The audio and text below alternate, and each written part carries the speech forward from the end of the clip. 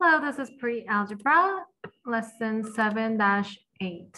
Understand the y-intercept of a line. In this lesson, we'll be able to find the y-intercept of a graph and explain what it means.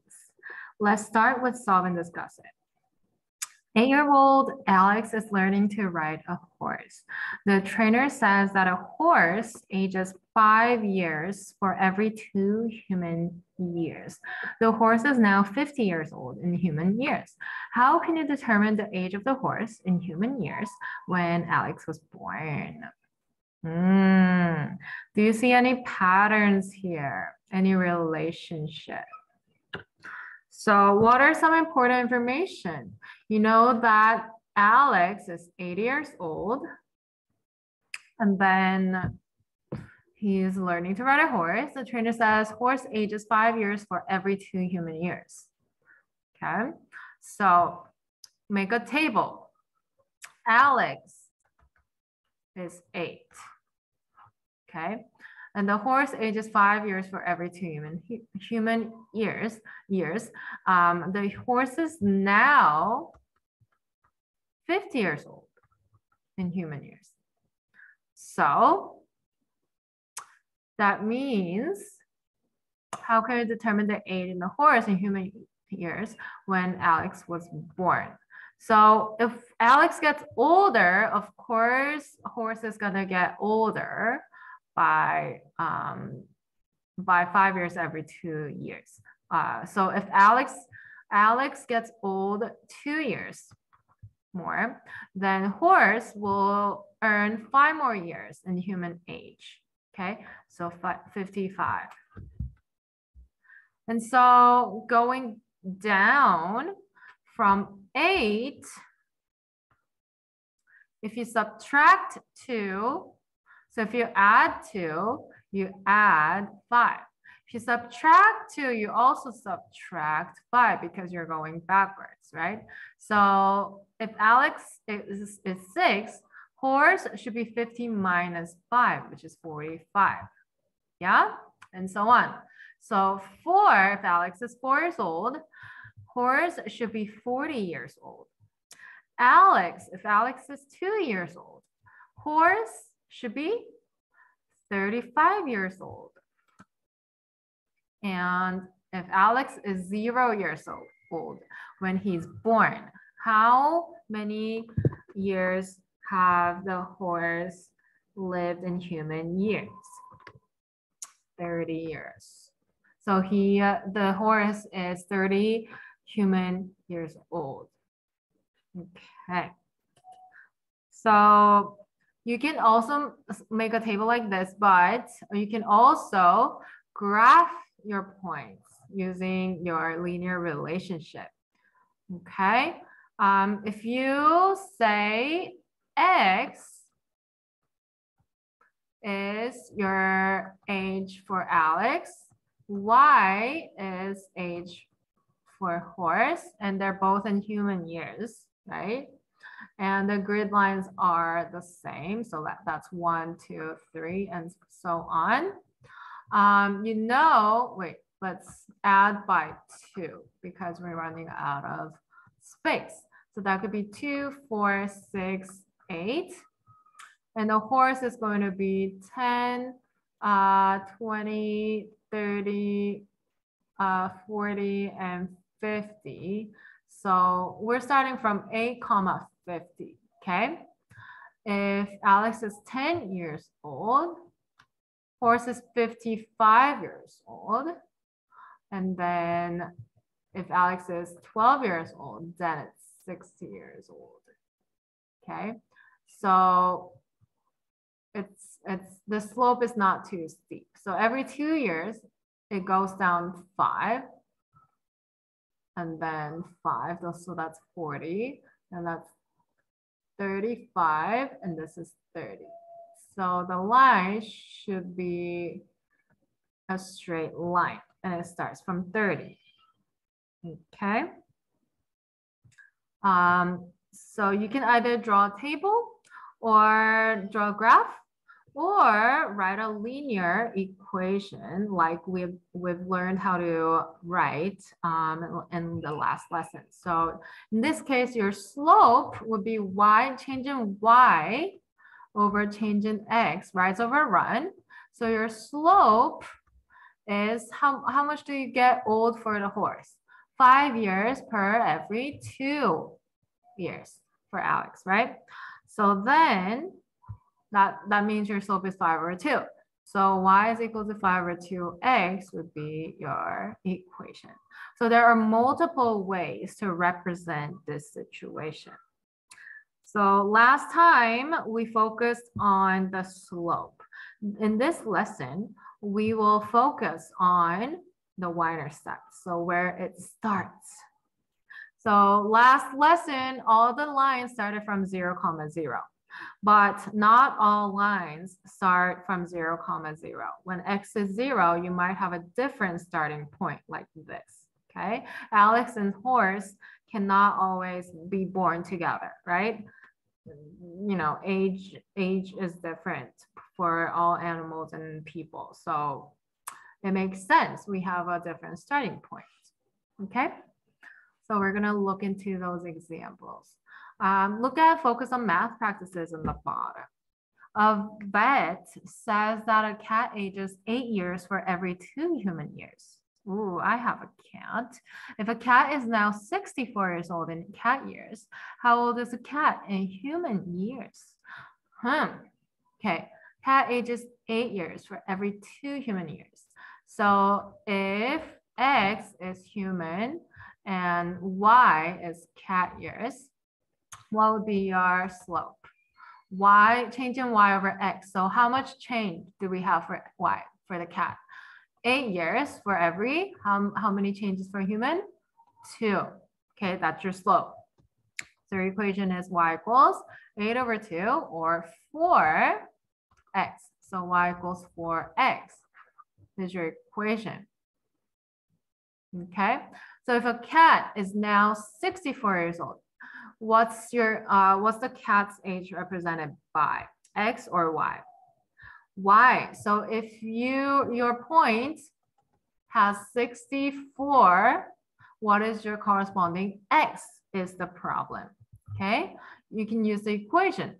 If Y is 64, what is 4? Solve for X. 64 divided by 4 is 16.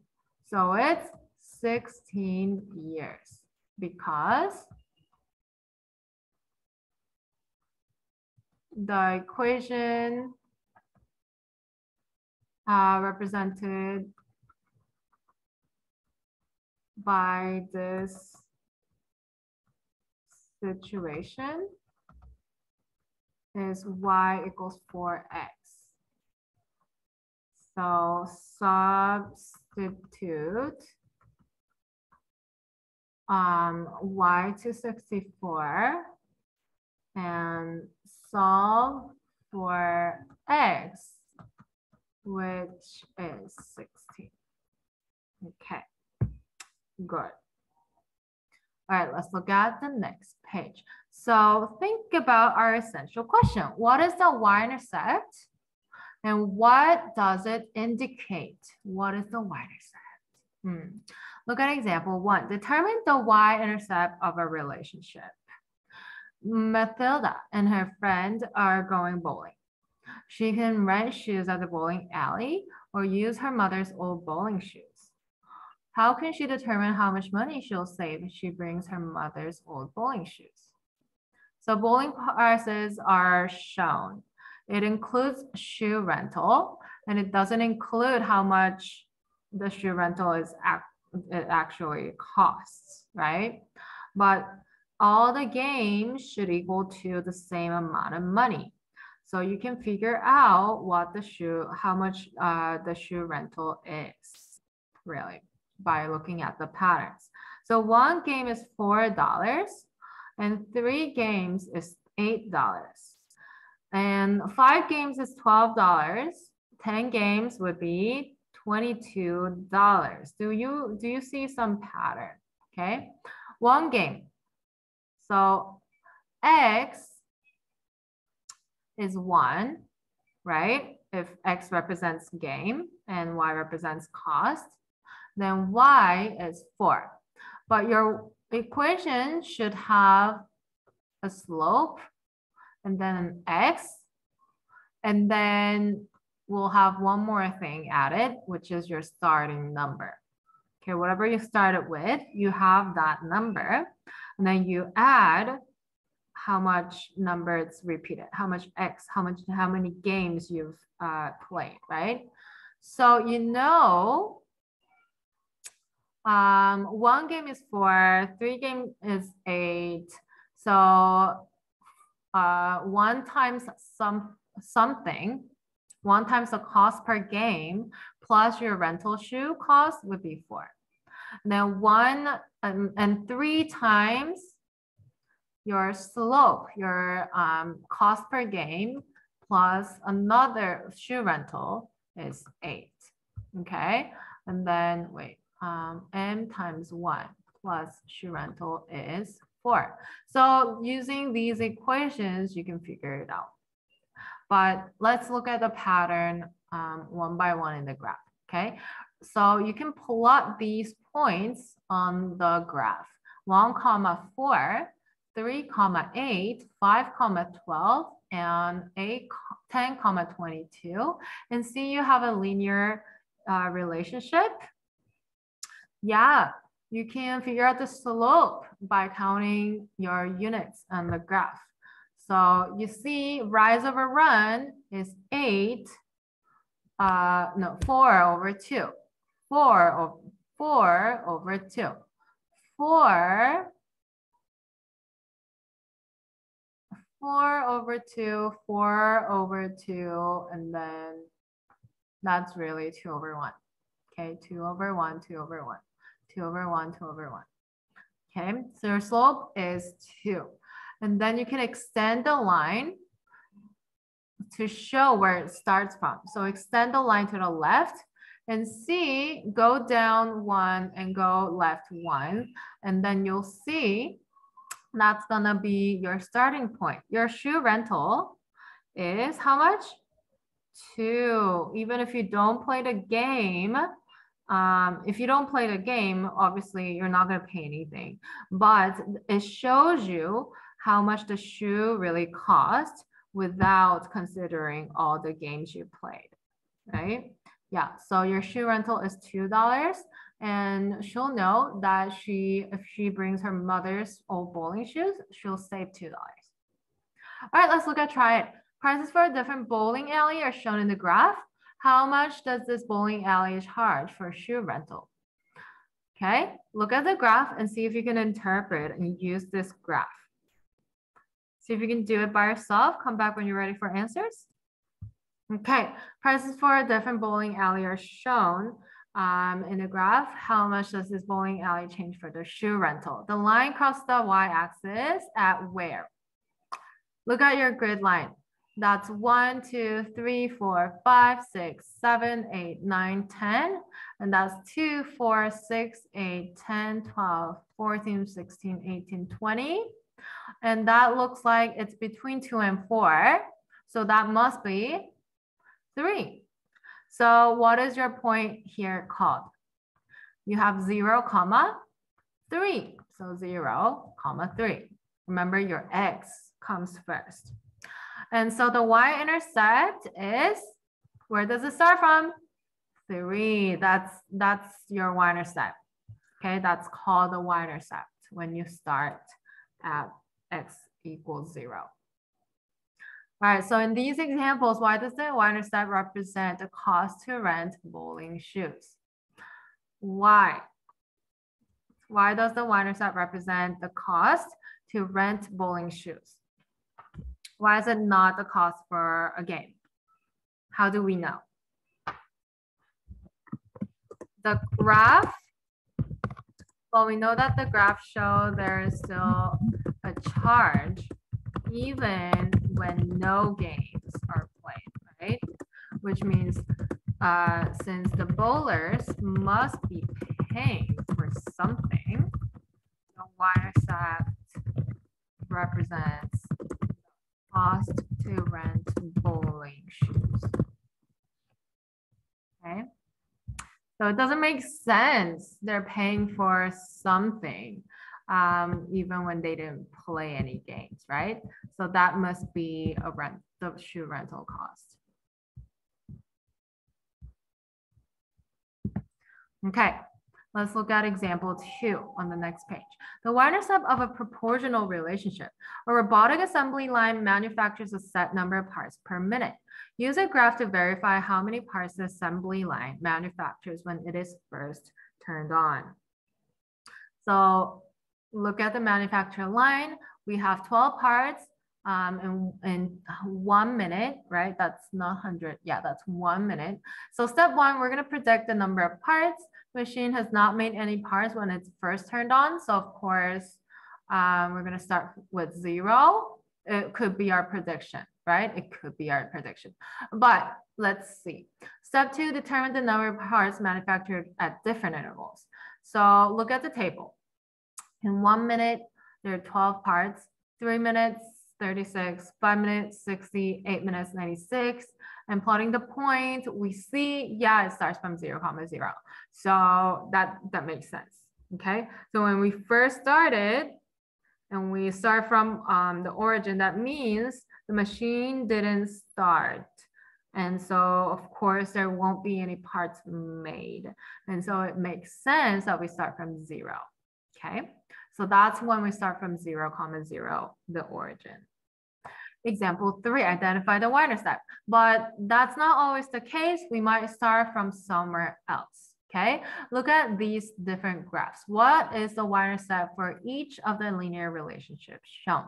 So this line, the first one, crosses the y-axis at 0, 2. So you have to identify the point where the line crosses your y-axis. That is called the y-intercept, okay? It intercepts the y-axis, okay? So it crosses at 0, 2, so the y-intercept is 2, okay? You can't just say y is 2, y is y. Y is going to be a variable that's going to change all the time. But when x is 0, y is 2. So the y-intercept is 2, okay? Second one, the line crosses the y-axis at here, which is 0, -1. Your y-intercept always have to have when x is equal to 0, okay? That's the definition of the y-intercept as well, because when you cross the y-axis, that is exactly where x is equal to 0. And so only your y values are changing, and that is called your y-intercept. So the y-intercept here is -1.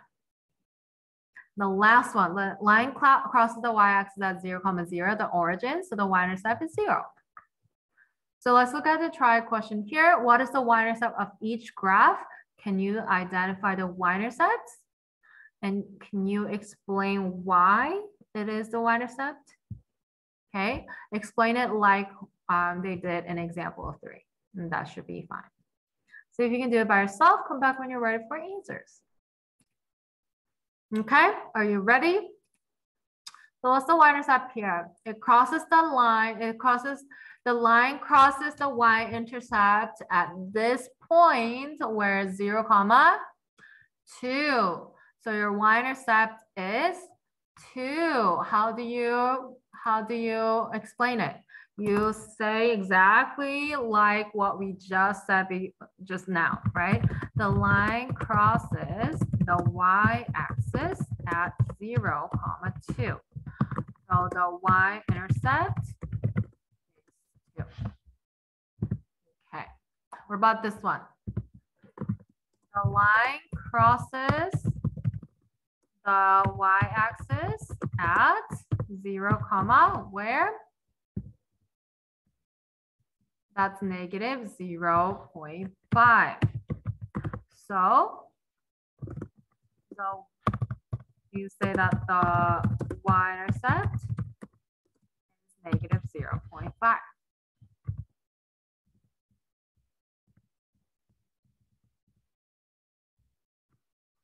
Okay,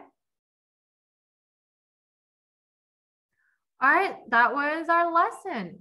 So let's summarize our lesson. The y-intercept is the y-coordinate of the point on the graph where the line crosses the y-axis. Okay, remember that definition. When the line crosses through the origin, the y-intercept is 0. When the line crosses above the origin, it's going to be positive. Obviously, your y value is going to be greater than 0, so it's positive. And when the line crosses below the origin, it's going to be negative because obviously your y values are all negative below the 0 line, right? Yeah. So that was lesson 7-8, understanding the y-intercept of a line. If you have any more questions about this lesson, please ask Ms. King in class. Otherwise, we'll continue with our last lesson of the topic in the next video, analyzing linear equations. I'll see you there. Bye, guys.